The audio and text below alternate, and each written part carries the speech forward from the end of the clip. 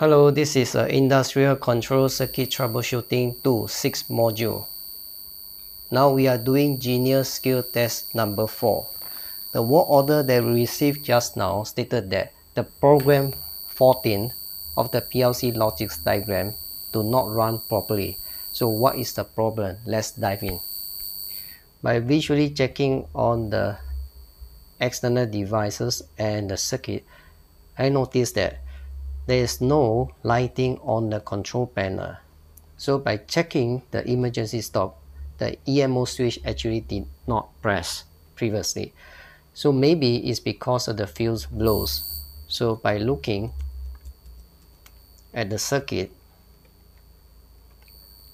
we know that the control panel lighting is actually connected to the PLC output channel. Okay, it gets the live current or the AC current from the transformer. The transformer, step-down transformer, provides current via the fuse then to the PLC output channel, which is connected to the external output load. Consists of this lighting, agitator, contactor coil, etc. So when this fuse is blown, there is no complete circuit for the current to flow through the circuit to the PLC output channel circuit. So let's check the fuse first.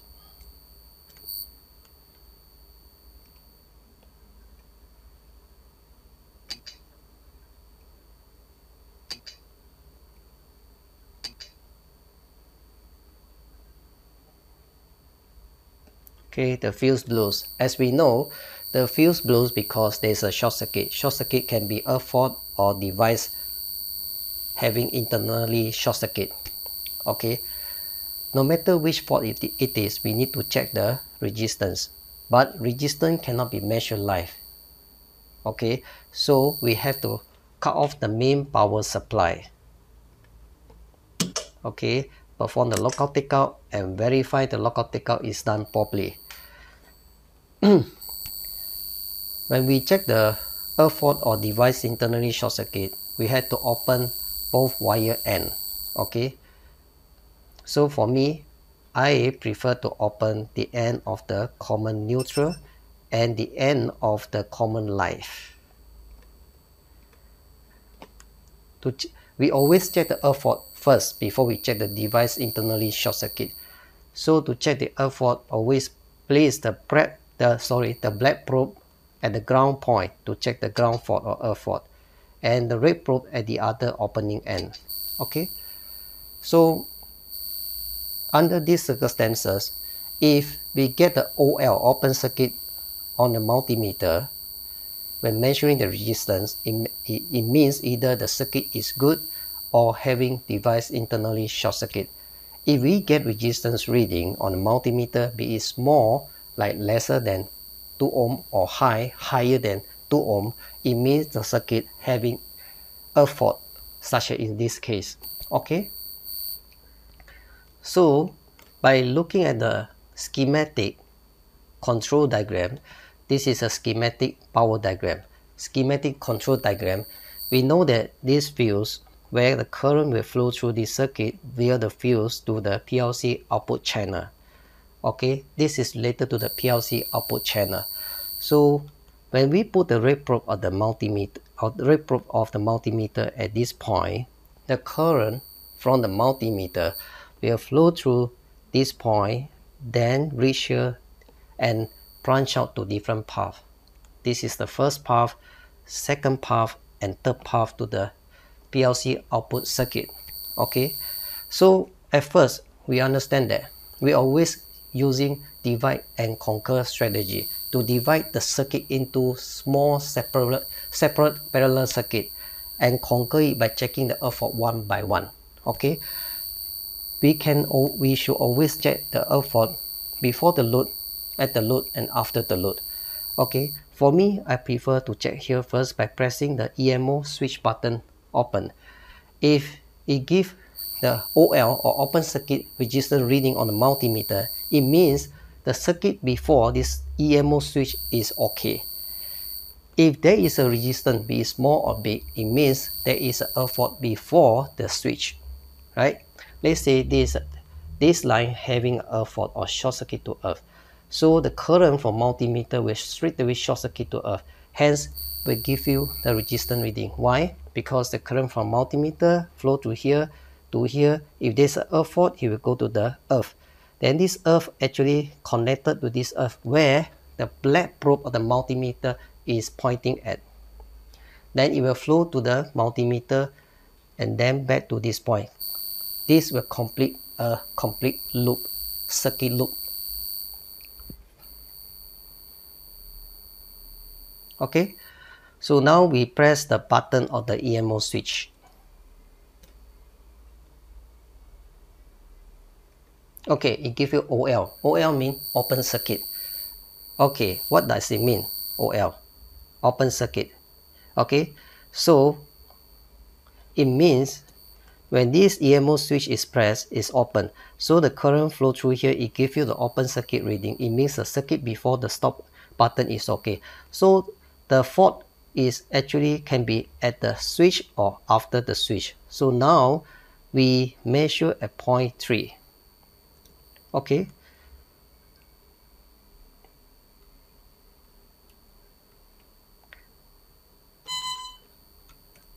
Now it gives you, okay, this is the 0.3. Sorry. Okay, now we release. That means there is a short circuit here, and we can understand from here.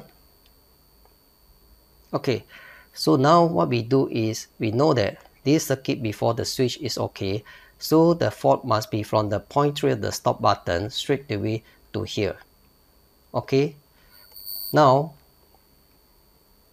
we can view from the wiring diagram. We know that this is a stop push button, okay, where the power supply live to 0.4 and then to 0.3 of the stop push button.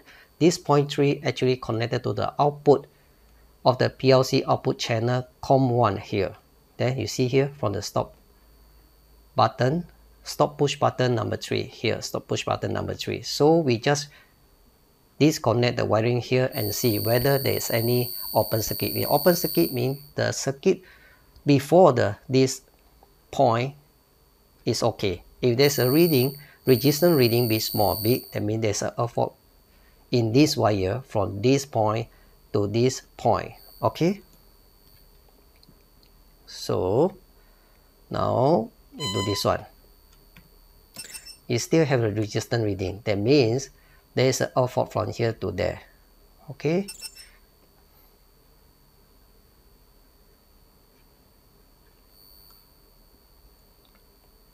Okay.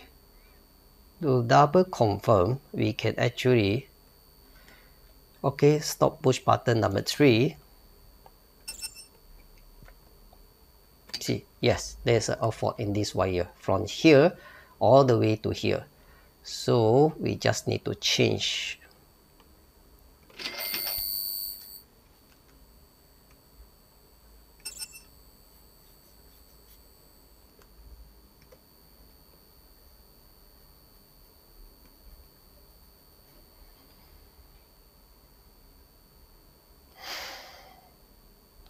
Okay, then after that, remove the lockout takeout. Oh, sorry, I forget to put the fuse. So normalize the circuit and then replace the fuse.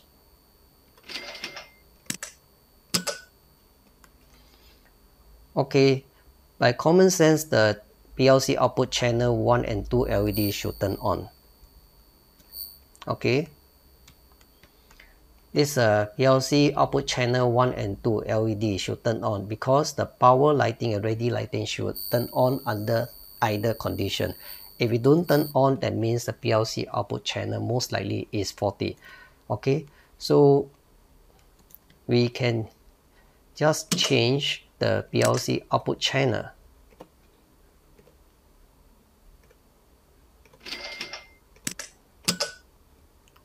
Yes, there's a reading here.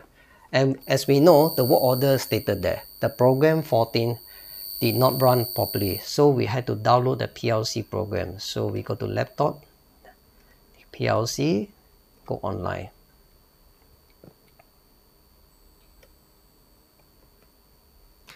So we had to open the PLC Program 14, download again.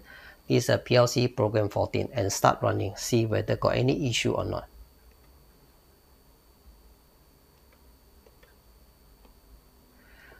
It was unable to download. Maybe there's a water inside the tank, so we had to drain the water.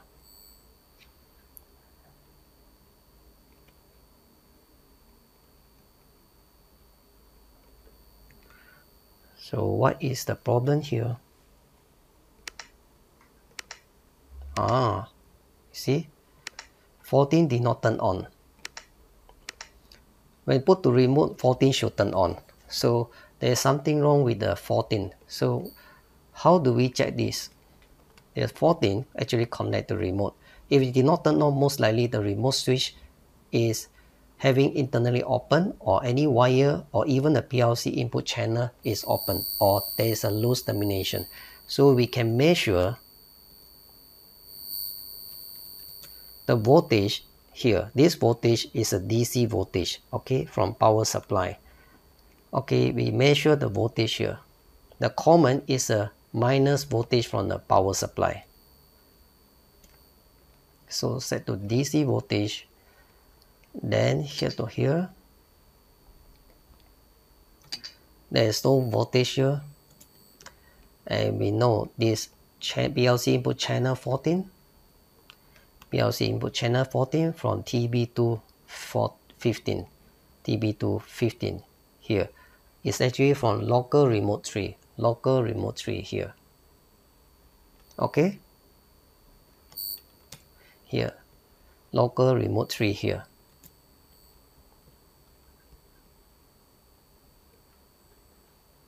Okay, here did not open. Sorry, it's my fault. So I need to cut off the power supply, perform the lockout takeout, and then okay, connect back the wiring. It's my fault. Okay, just remove the lockout takeout and turn on the power supply and start to run the process. Now 14 is turned on. Okay,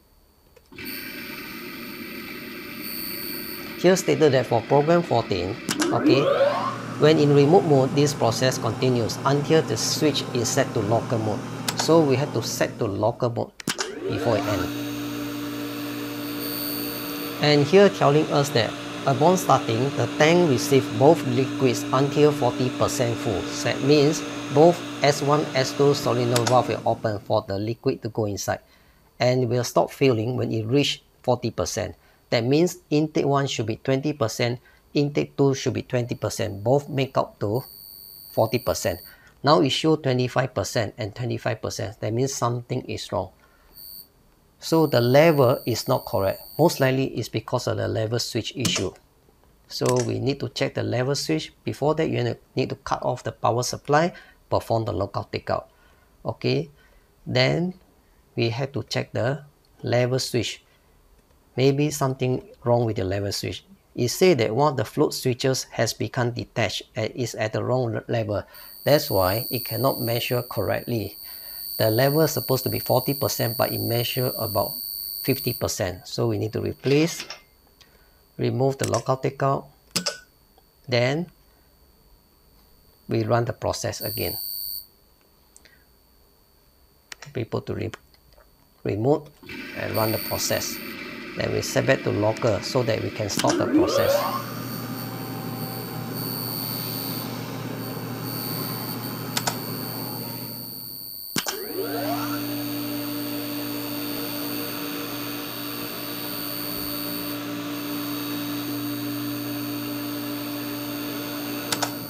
Okay, intake 1 20%, intake 2 20%, both make up to 40% as expected.